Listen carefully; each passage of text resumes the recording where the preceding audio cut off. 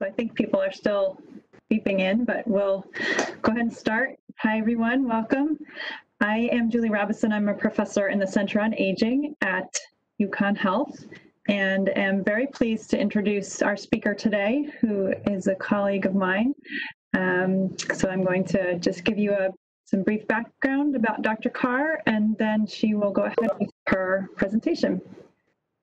Deborah Carr is professor and chair of the Department of Sociology at Boston University, and previously she was professor and chair of the Sociology Department at Rutgers University, where she also served as the interim director of the Institute for Health, Healthcare Policy, and Aging Research. Dr. Carr's research explores social factors affecting health over the life course, and she focuses in three main areas. First, family relationships over the life course and implications of those relationships for later life physical, emotional, as well as economic well-being. Second, end-of-life issues and bereavement. And third, the psychosocial impacts of stigmatized identities, including obesity and disability, which is the focus of her talk today. She has published more than 120 peer-reviewed articles and chapters, and is the author or editor of 9 books.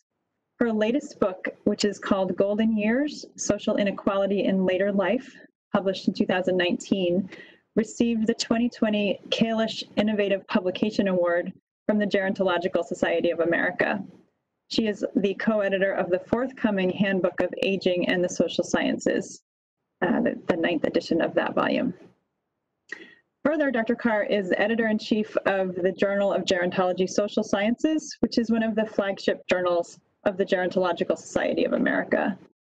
She is the principal investigator of the National Longitudinal Survey of Youth, 1979, and a co-investigator of the MIDUS study, which is the Midlife in the United States survey. She's also an advisor to other NIH and NSF-funded surveys focused on health and aging. Dr. Carr serves on the board of directors of the Population Association of America. She's a fellow of the Gerontological Society of America, and she recently completed a 5-year term on the NIH Social Sciences and Population Studies study section. So we are very pleased that Dr. Carr is here today with us to present her research, and I will turn it over to you, Debbie.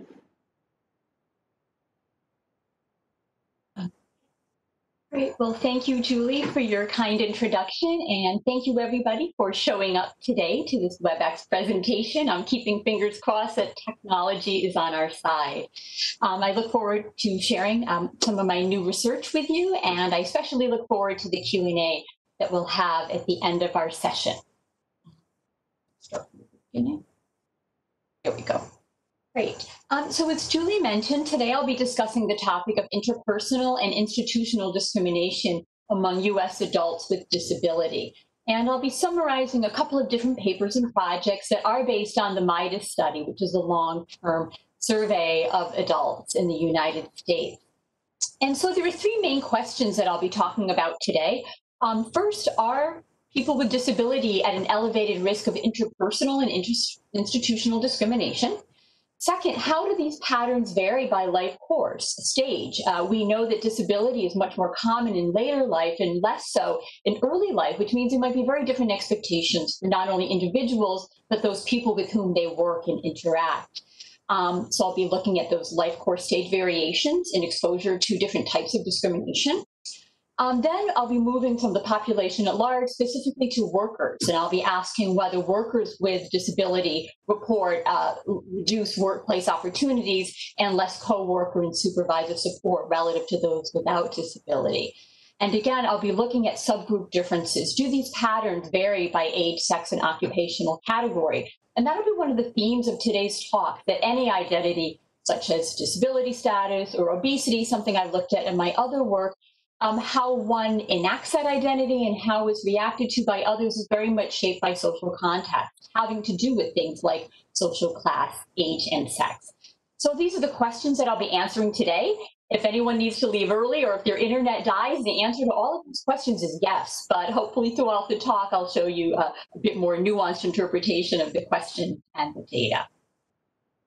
And so just so we're all on the same page, when I talk about institutional and interpersonal discrimination today, I just want to be clear that these are not formal discrimination complaints or EEOC cases, but rather people's perceptions. And as I go through the talk today, hopefully it will be clear why perceptions of mistreatment matter. There's a large literature showing that mistreatment on the basis of any identity, whether race or class or disability status or obesity, can take a toll on physical and mental health. And so that's one of the reasons why I think looking at perceptions of one's experiences are very important.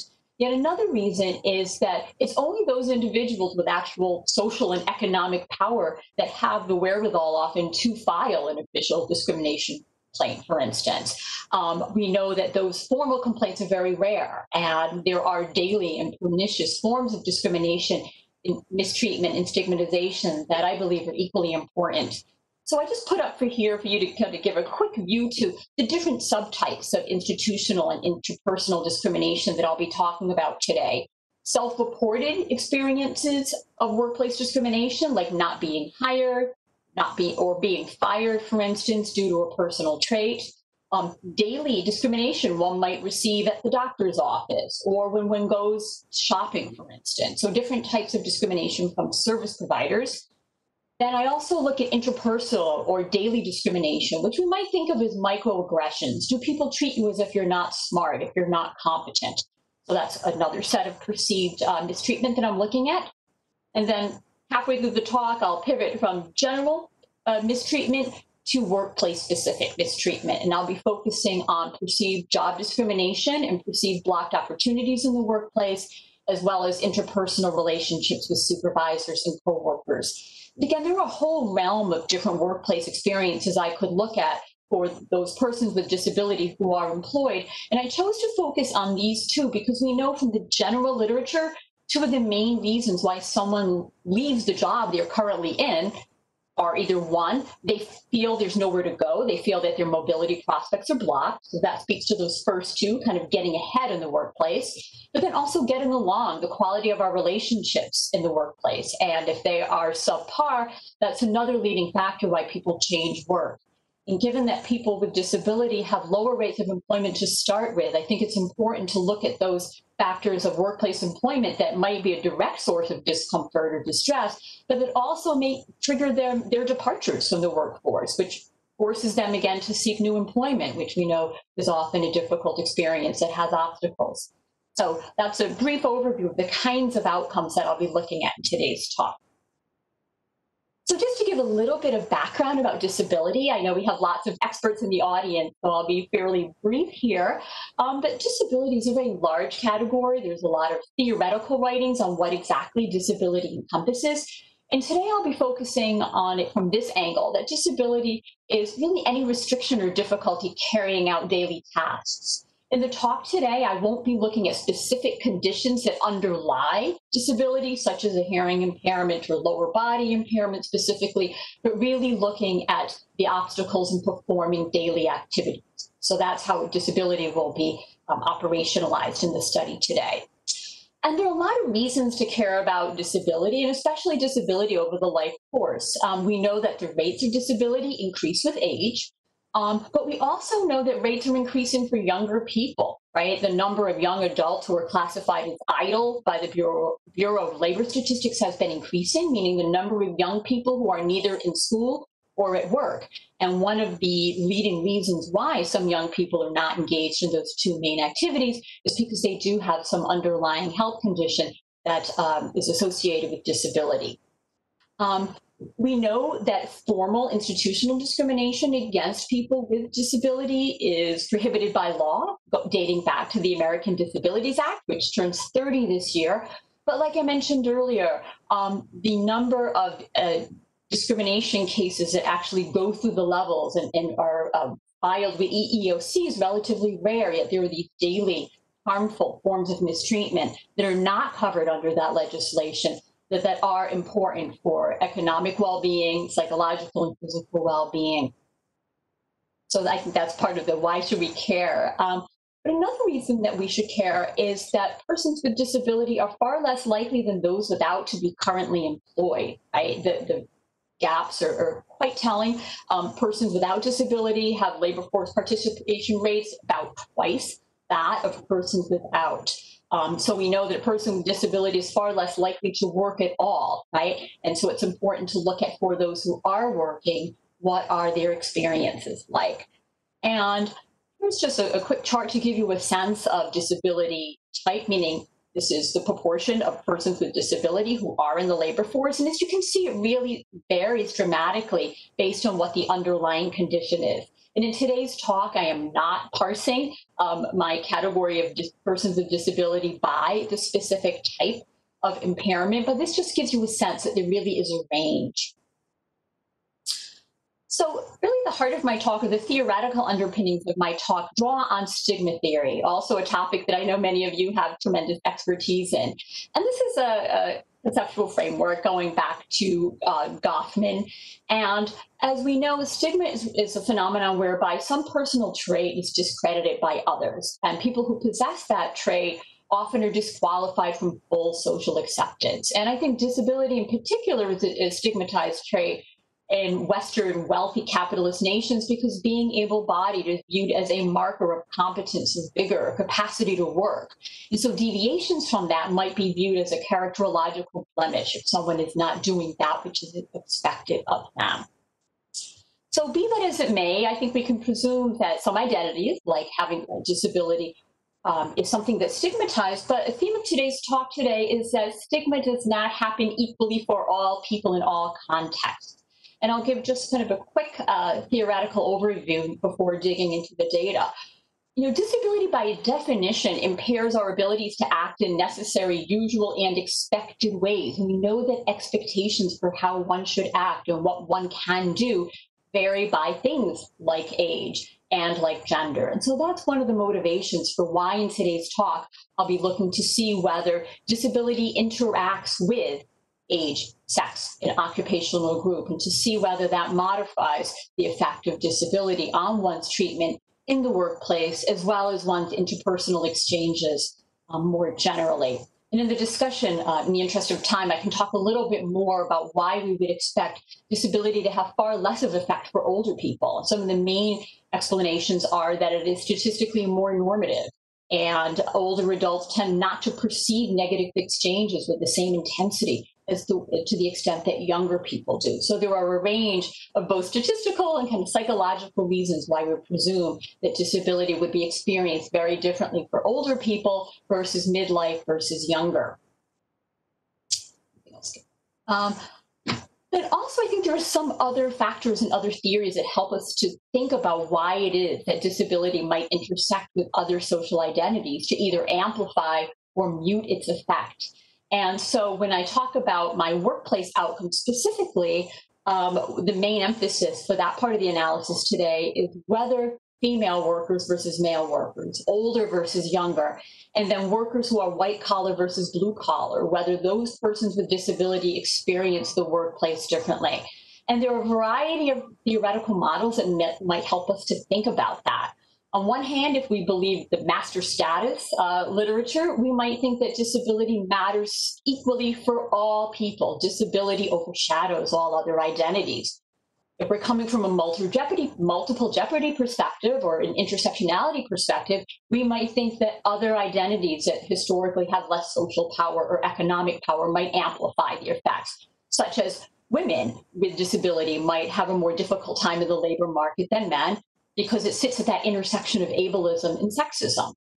But then we might think even further, there might be these kind of surprising effects that groups that historically have been disadvantaged might actually have a buffer against disability. And this is a hypothesis, it's a little counterintuitive, but there are some interesting literatures that suggest that people of lower socioeconomic status, for instance, a category that we know is one that brings less social and economic power, we know that disability is more common among blue-collar workers or people with lower levels of education, just given what we know about the gradient in health, for instance. And so we might think that those people with less economic power, for instance, might stigmatize less. So lower status workers might find less stigmatization and mistreatment relative to those in more prestigious jobs, just given the fact that disability is less common among those with higher status jobs. So that's kind of a setup for the theory. I'm going through fairly quickly, but then we can revisit it when we get to the Q&A. But I think the literature suggests some interesting puzzles, right?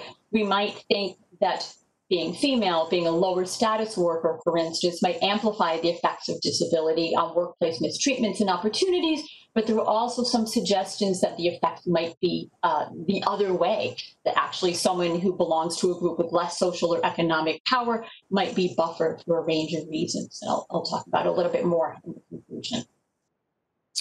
So the data that I'll be talking about today are from the MIDUS, which is the National Survey of Midlife Development in the United States.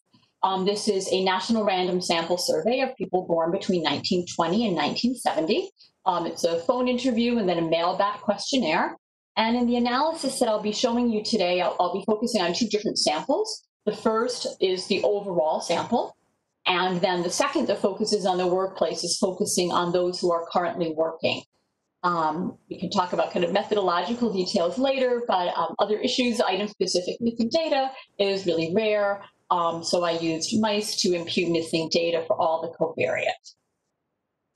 So getting back to the focal predictor, what is disability status in my analysis?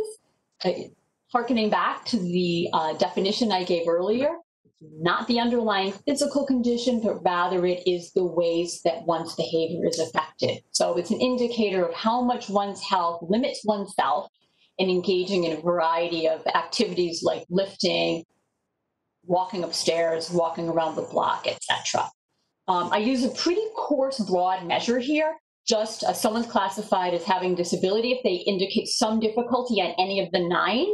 I've tried a bunch of other different specifications, a more restrained cut, for instance, those who have a lot of difficulty, continuous measures and quadratic measures. But in the model fit, this general measure was the one that yielded the greatest model fit. There are other practical reasons that once we start doing moderation analyses, I need adequate sample size to have, for instance, an adequate number of young people with disability. So that's why it's a fairly broad cut. But the results don't actually change that dramatically if I use a more restrictive definition of disability. Here, just a little bit more details on the different outcomes that I'm looking at: workplace discrimination, service discrimination, and then these perceived interpersonal discrimination, which is how often on a day-to-day basis do we experience some of these specific types of mistreatment. These, again, are perceived, whether you're treated with less respect, less courtesy, for instance, that's the respect outcome. Then harkening back to the language of Goffman about characterological flaws, something called blemish of character, which is if someone is treated as if they're not honest or they're frightening. And then a more severe form, such as being insulted or threatened or harassed. So these are the different types of interpersonal discrimination. Then, as far as the workplace experiences, it's that workplace support from both coworkers and supervisors. And I look at these separately for a variety of reasons, but a worker's relationship with coworkers and supervisors tends to be quite different. Coworkers are peers, they're a source of social support, where a supervisor also is the one who can advocate for a worker with disability and can help them get support or information. So I look at those separately. And then two other aspects of workplace experience. One is whether one feels that they are discriminated against in terms of being given poorer quality jobs, being ignored, not receiving a promotion at the same pace their coworkers do. So again, experiences of discriminatory treatment. And then the last one is a subscale that was made for the MIDUS called perceived inequality at work. And this really speaks to this issue of getting ahead, knowing that one of the main reasons people leave their job is that they perceive that there's no opportunity to get ahead. That's what this scale captures, things like feeling that other people are more likely to have rewarding jobs, the feeling that one doesn't have opportunities for advancement, etc. So it's kind of a broad collection of measures. But I think that's important to show kind of the multifaceted ways that disability can affect one's everyday life through these potentially stigmatizing experiences. Then the moderators I talked about, and addressing this question of for whom is disability a source of discrimination and stigmatization. One part of the analysis looks at age/cohort. I look at young adulthood, early midlife, late midlife, and later life in the overall study. In the study that's focused just on current workers. I do not include those over age 65 because that's an atypical worker given retirement patterns. And I also look at sex and major occupational group. And so this is a very coarse cut again, but upper white collar workers tend to be professionals like professors or doctors.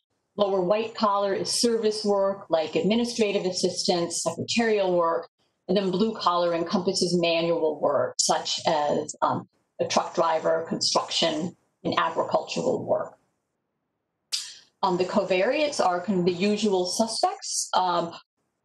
These are factors that may be confounded with both risk of disability, but also other forms of mistreatment. So gender, race and marital status, socioeconomic status. Then I do control for 27 underlying health conditions, as well as mental health, including presence of a major mental health disorder and negative affect, both because those are characteristics that might shape how it is that one perceives their world, but also we know there are high rates of discrimination against persons with mental health conditions. So those are controlled in the analysis. Now we can get to kind of the good stuff, the results. So here are the answers to the questions. So are people with disability at an elevated risk of interpersonal and institutional discrimination? This is a really clear answer, yes, they are, for all of the outcomes that I told you about, even net of their physical health and underlying mental health conditions. So here are a lot of numbers going on, but there are just a couple things to follow with your eyes. Here, these are regression results, predicting lack of respect, whether you're treated as if you're a poor character, and then whether you have been harassed or insulted. And one thing you can see here is for those people who are classified as having disability, there is a significant effect across models. We can see that the effect attenuates here as I add in each block of covariates, but even in this final model here where we control for physical health and mental health, we still see a statistically significant effect of disability on each of the three dimensions of interpersonal discrimination. It's a small effect, but it is a statistically significant effect. So those are for the interpersonal discrimination. And next here, these are the institutional discrimination outcomes, whether you experienced workplace discrimination, whether you experienced service discrimination. This is logistic regression. And as you can see, there's a significant positive effect of disability on the odds of being not hired or fired due to a personal condition. Again, they're about 40% more likely in the final model, and likewise for service discrimination. So net of all controls, persons with disability are about 40% as likely as those without to experience workplace discrimination and service discrimination. So that's overall. But now when we dig a little bit more deeply, do these patterns look the same over the life course? And the answer is no. These are the moderation analyses looking to see whether the impact of disability on those various outcomes you just saw differs based on one's life course stage. And the results showed statistically significant interaction effect such that the effect of disability on this particular outcome I'm showing you of being treated disrespectfully, not statistically significant for young adults and not statistically significant at older ages, but for midlife people, there was a large and significant effect. So there are a couple of ways to look at this. Overall, as people age, if you see this line going downward, with each year of age, people become less likely to report that they've been treated disrespectfully. But regardless of one's age, those reports of disrespect are always higher for those who have disability, that thick black line up top. And the gap between those two groups, those with versus without disability, is significantly largest at early midlife and slightly smaller, but still statistically significant at late midlife. And I'm showing you a couple examples of outcomes, but very similar patterns occurred across the different outcomes that I've told you about. So this is for disrespectful treatment. Very similar pattern for institutional discrimination, such as being treated poorly by service providers, such as doctors. And so it's clear that in early and late midlife, when rates of disability are modest, but certainly not to the high level they are among older adults, that is the age at which individuals with disability are treated the most harshly by their coworkers, by service providers, and so on. in the discussion, I'll talk a little bit more about why I don't think we see a significant effect in young adulthood. It looks like a big gap, but it's not statistically significant. I think that reflects a cohort-based phenomenon where younger adults have entered the labor market and went through school. Post-ADA, they're more able to ask for accommodations. They might have a greater level of comfort. So I think there are some age and cohort patterns going on as we think about why it is that disability leads to a very different daily life experience for young people, early midlife, later midlife, and then older adults. So now we can move on to the next question. Do employed people, again, these are people just who are working with disability, report constrained opportunities for advancement at work, and then reduce coworker and supervisor support? And again, patterns start to look very similar to what we just heard, that yes, there are these significant overall patterns, and they persist net of all controls. So I'll throw up a couple of models here for you. Again, just as you saw earlier, the coefficient on disability for experiences of perceived job discrimination, and then perceived inequality, again, that label for I don't have a chance to get ahead in my workplace. It's a statistically significant effect. It attenuates a bit once we control for in the final model underlying mental health and physical health. It's still a statistically significant effect. And then likewise, similar patterns for support from coworkers and support from supervisors. So that suggests, yes, the overall patterns suggest that disability compromises multiple aspects of workplace experiences. But now we're going to dig a little bit deeper and ask that question of for whom? For whom is this more or less problematic? And so do these patterns that I just showed you differ by social location? And the answer is yes, but in counterintuitive ways. And so what I find is that persons with disability from groups that we might think of as historically privileged are the ones who actually report poorer workplace experiences. And like most people, when we have counterintuitive results, we think we coded something wrong. So I checked my coding a million times and tried different sensitivity analyses, and these results still persisted. So hopefully we can kind of reason through together, drawing on theory and drawing on theories of intersectionality and ultimately theories of masculinity as to why some of these counterintuitive findings emerged. So first, this question of people with disability, if you look at persons with disability, how do they perceive their levels of support from coworkers specifically? And here I find a significant moderation effect, but we see one group is actually doing the poorest, and this is upper white collar workers. Again, it's those professionals, it's those professors as opposed to those factory workers. And this is the one statistically significant difference. All these other bars are pretty much the same, but this one here is significantly lower. So if you are a professional worker with disability, you report significantly lower levels of support from coworkers relative to all the other subgroups. And one explanation, again, I have for that is just it's statistically less typical, knowing what we know about health disparities. But we also might think about what Goffman talks about as wise persons, right? If you might live in a community where your friends or family members have a particular condition, that's going to be more likely in blue collar and lower white collar communities, right? So if you are the kind of person who has other members of your community with a particular trait, such as disability, you will be less likely to stigmatize it. For upper white collar workers for whom disability is rare, they might have just far fewer encounters either with own or others, and that may be part of the reason why coworkers are less accepting of and less supportive of their colleagues who have disability. So that's one counterintuitive finding.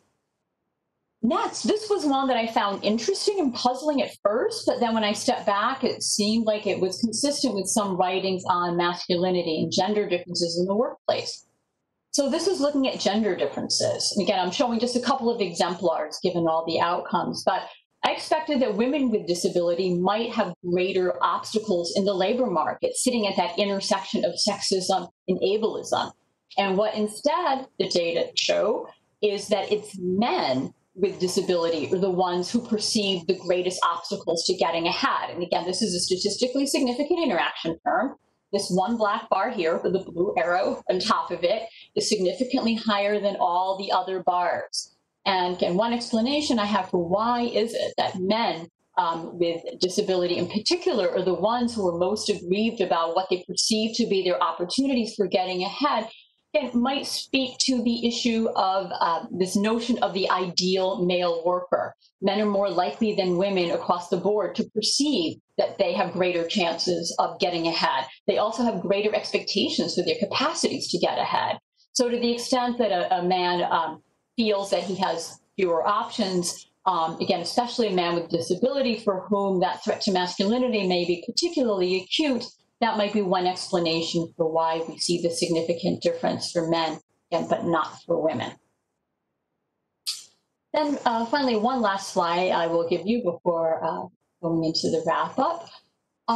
Here, this is the age differences. So you remember earlier, the general discrimination analysis, it looked like people who were midlife workers, with midlife individuals reported more discrimination than older or younger people. Here, we find something a little bit different. So this is the outcome of support from your supervisor.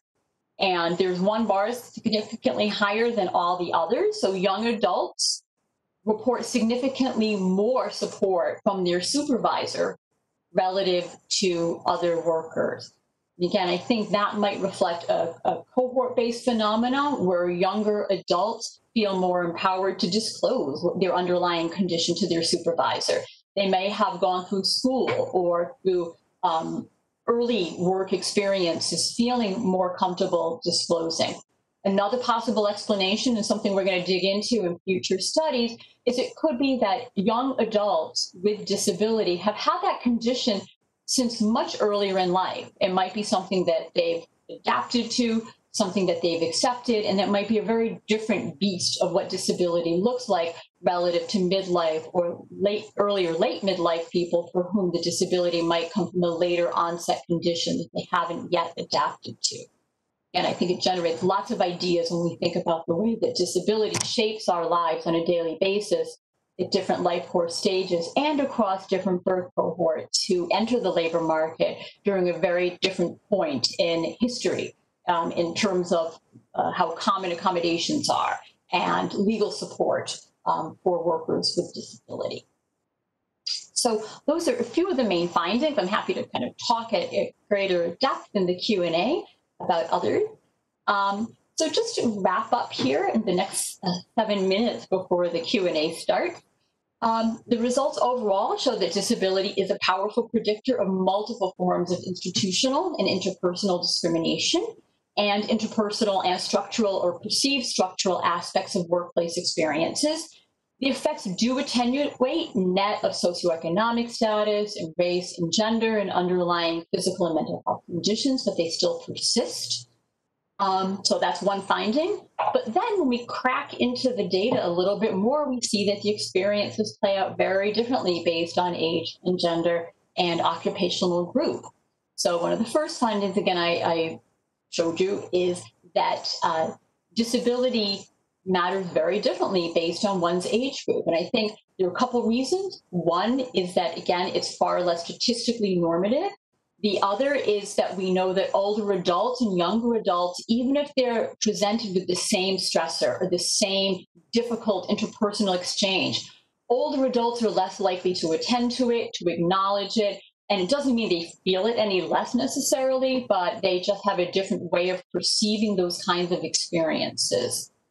I think this is an interesting finding because it does have implications for other outcomes such as physical or mental health. And I'm just going to show one slide from another paper that builds on this results a little bit more. So we find not only that older adults don't necessarily report discrimination, but in the subsequent analysis, when I looked to see the extent to which discrimination may be a mechanism linking disability to depression, I actually find that for older adults, it's not a mechanism. Now, this is a little tricky to follow, so I'll show you one slide here. In a related study, I asked the question of, does the effect of disability on depressive symptoms operate through discrimination, right? Discrimination may be a secondary stressor through which disability affects mental health.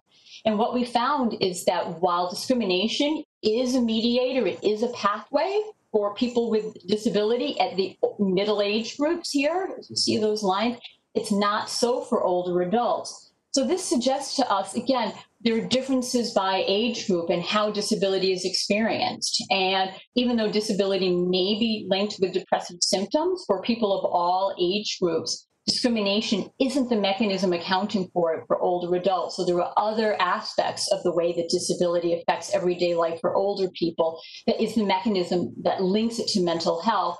Whereas for younger people, discrimination is a pretty powerful mechanism linking, again, the disability with depression. So then this just kind of raises this mission for all of us to figure out if there is some mechanism here. It may indeed be different by life course stage. So we need to think in kind of creative ways when we run our mediation analysis to figure out what is the engine driving that association. Just a couple of other results to recap here. Again, I think one clear finding that came through is that disability plays out differently based on the expectations of the person with the disability, as well as the expectations and perceptions of those people with whom they interact. Again, that effect for men, but not women, might reflect their expectations for themselves in the workplace, but also the expectations that their colleagues have for them. And that might be one of the reasons why men with disability perceive that they have fewer opportunities to get ahead. It could hinge really more on the expectations of their boss and coworkers of what they perceive a male worker should be. Then finally, the result for younger cohorts, it could reflect, as I mentioned earlier, the fact that these younger cohorts did enter the labor market post-1990. So throughout their lives, they might have received more responsive accommodations, might feel more comfortable kind of advocating for themselves. So those are some of the main findings. Let's keep that for now. So just in terms of the implications, what do we do with all these many results that I have just thrown at you today? Well, I think it does force us to think about sites of intervention. That yes, there is the ADA, and yes, the ADA prevents discrimination regarding hiring and firing, but the results I showed you today suggest that there's something about what's happening in the workplace and then what's happening among service providers and social institutions and those individuals they serve, which calls for just a variety of workplace interventions or training programs, such as incorporating things like implicit bias training, training about invisible disabilities, training and things like disclosure and accommodation, as well as active recruitment of workers with disability to, again, fight ableism. I think another takeaway is that oftentimes disability is thought of as a master status, a trait that defines a worker. And I think the multiple moderation analyses I've presented to you today do demonstrate that overlapping identities must be considered, and they often overlap in kind of puzzling ways. And so although workers with disability require accommodations, I think in terms of workplace training and how supervisors interact with their workers, they need to consider other aspects of the individual having to do with one's own perceptions and expectations for how those workers might be treated. I'll just, in my last slide here, talk about future directions. I suspect some people are thinking, well, where were the race interactions? If you're talking about double jeopardy or intersectionality, race, of course, should be part of the conversation. And if you're thinking that, you are absolutely right. The MIDUS data that I described for you today does not have, in my mind, adequate numbers of African Americans to do the sophisticated moderation analyses, but we do have a MIDUS Milwaukee oversample that will be part of future work. Also, one other thing I'm going to dig into more is ONET data, looking to see whether the ways that disability plays out in the labor market differs based on the tasks that are part of one's everyday work. And this is something we can get from ONET data. But also moving forward, looking at that intersection with underlying conditions, whether they're visible or invisible. And then finally, for the MIDUS, like a lot of surveys, we are applying for funding for our next wave of data now, which would happen after kind of post-COVID. It would happen in another year or so. And I think there's certainly conversation about the extent to which the stigma associated with disability and poor health in general might intensify in the post-COVID era. So I think that additional wave of data will allow for some really interesting over-time analyses. So that was kind of a whirlwind tour through some of my new work. Thank you to NIH for funding the MIDUS and for my former postdoc for doing terrific work on this project. And so thank you, and I look forward to hearing your questions. Thank you, Dr. Carr. That was really fascinating. Raised a lot of questions. This is Debbie Kornman. I'm the Associate Director of InCHIP. I want to give people the opportunity to ask questions. A lot of provocative findings. I ask you to please raise your hand and we will unmute you. You can look for the little hand next to your name and you can ask questions. So please feel free. Debbie, one thing that I was curious about is there any data on sort of internalized stigma and that the role that that plays in some of these possible findings?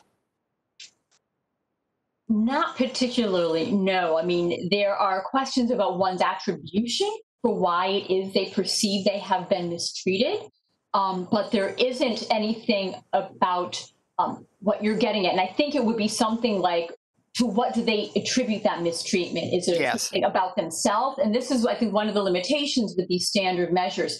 Are you treated poorly at work because of something about you? Or because your boss is a jerk, or your coworkers are narrow-minded. And so those kind of deeper questions, no, we don't have. One thing I've looked at in other work is kind of breaking it down to what one attributes the stigmatization, meaning which personal trait, or whether it's more than one. And the results are generally the same whether you do the analysis with discrimination in general, as opposed to discrimination attributed to a trait such as weight-related discrimination, body-related discrimination, but doesn't have that kind of fine-grained interpretation that one would hope for. I think I will unmute everyone. Oh, go ahead. Did someone have a question? Well, so this is Julie Robinson. I have a question, but I do see some other hands up too in the participant. Oh, right there. Yep. Go ahead, Julie. Go ahead, Julie. Yeah, Debbie, I'm wondering about cohort effects. So you can see the differences between the young adults, the midlife, and the older adults, and this may be even more feasible once you get a new cohort there we go. in the future. But I wonder if as people kind of move from being a younger adult to a midlife adult, or being a midlife adult to an older adult, if you your two waves are just about 10 years apart, so there's probably not far enough apart, but do you expect that you'll see, what do you think might, maybe if you just had to project, what do you think you might see as people sort of change?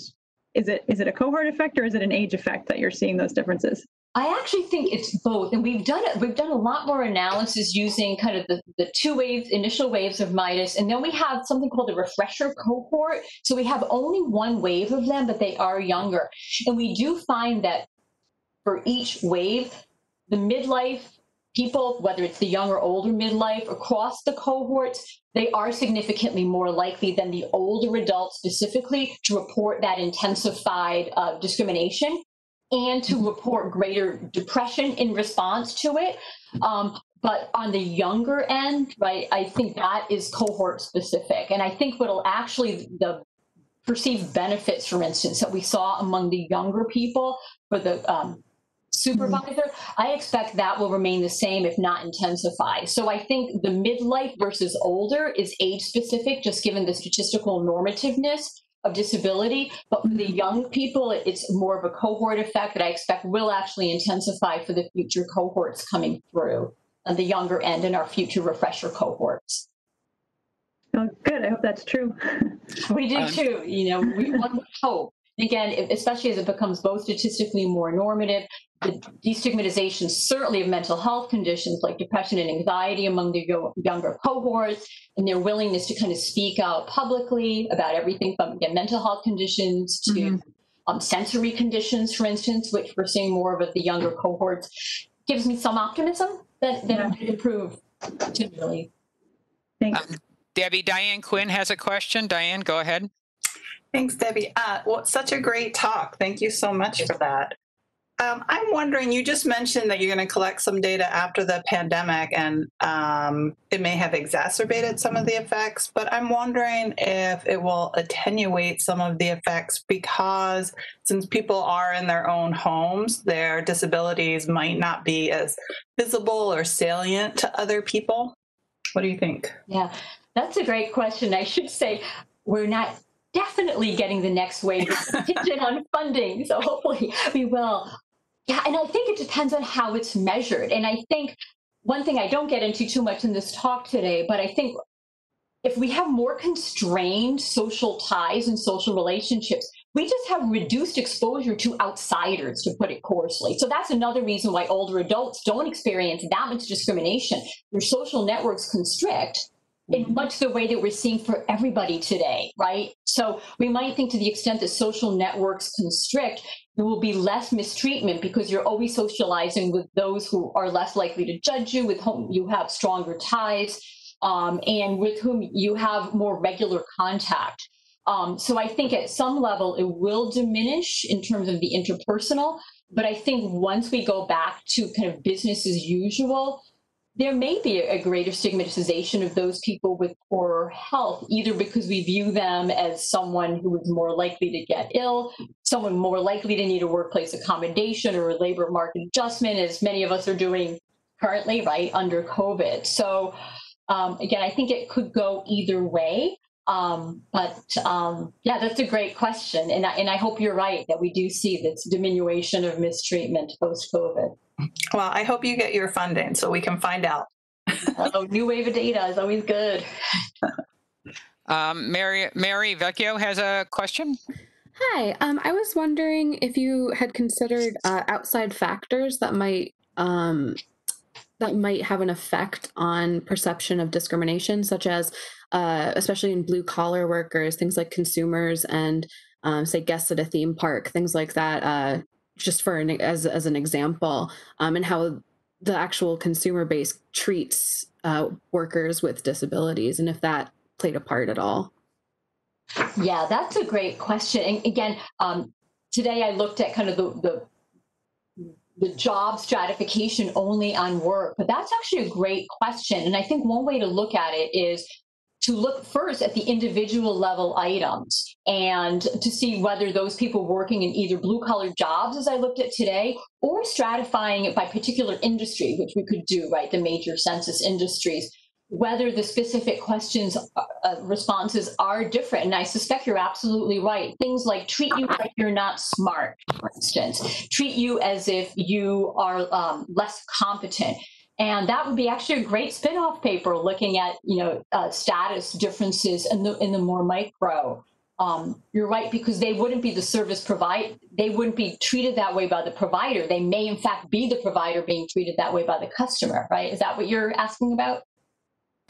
Yeah, just from personal experience, when I worked at Disney, I didn't have an issue with so much with the actual workplace environment itself. It was a matter of when I was in the park, guests and their treatment of someone in a wheelchair was really the issue that we had, because people would just grab on to the handles of your wheelchair and they would just push you around very suddenly without your consent. And that contributed to what I considered workplace harassment, but it wasn't from a source within the actual work environment itself, not a part of the structure. It was someone outside of it. Yeah, and that actually would be really interesting, and I think we have enough sample size to do that. Look either by particular industries, what are the levels, but what are the specific subtypes? And I know it's in the MIDUS, we have all these different measures, which are a source of frustration when I throw all these results at you. But it does help us to fine tune precisely how the mistreatment manifests itself in different social and economic contexts. So that's fantastic. That's an idea for a new paper. Well, thank you very much. Thank you. We have one comment or question in the chat. Just to confirm, while you looked only at disability in general, i.e. did not break down based on type or specific accommodation, need, or challenge, the data only collects information on physical disability, the parameters we saw listed, and not sensory or cognitive. Is that correct? Not sensory, but yes, cognitive, because we do have a large battery of cognitive functioning. measures. And one thing I didn't show you today, I did break down across the disability groups by age, specifically which were the 27 conditions that were most and least common. And they really do vary pretty dramatically across the age groups. Whereas for younger people, they did tend to be more visible things. I mean, even things like dental problems and lower body. Whereas for older adults, it tended to be age-related health conditions like heart disease, for instance, and diabetes. So we don't have the sensory, which is really too bad, but the cognitive we do. And again, that's something that I could look at in a future study. And that's one of the things I want to do, kind of trying to stratify those that are more visible versus invisible and look to see the extent to which that moderates some of the patterns that we talked about today. Diane, did you get your questions answered? I see your hand is still raised, but I think are you all set? Oh yeah, I'm all set. Sorry. Okay, that's okay. Well, I think you have meetings coming up this afternoon, so I don't want to hold you any further. I think people would love to talk to you further about this. It's really fascinating. Thank you so much, Debbie, for a really interesting presentation. Thank you so much. And if anyone has questions, just feel free to send an email. Thank you. Thank you, everyone.